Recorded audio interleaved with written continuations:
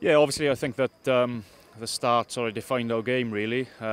We spoke at length this week about the start being so important to us. You know, we saw what they did to Munster here last week, and unfortunately we didn't start accurately and let them into the game. And you know, they're a good side, and when they got on top of us, you know, they were physically very imposing, and it was difficult. It was difficult really. When we look back at the game, I'm sure we'll be disappointed at some of our play. I felt, we coughed the ball up, and I think we slipped off too many tackles, which gave the momentum and a discipline who hurt us again. So I think that there's plenty for us to work on. Obviously a disappointing result, and they're a good side, and I think that once they get momentum, it's very difficult with the power they have to hold them.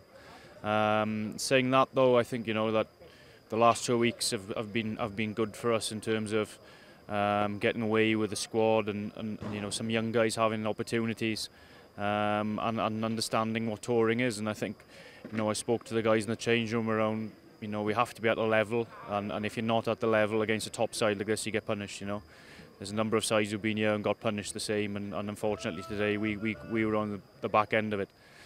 No doubt it's a tough night for us. We have to lick our wounds, but what we will do is get back on the flight tomorrow, work hard for next week, and make sure we're better next week.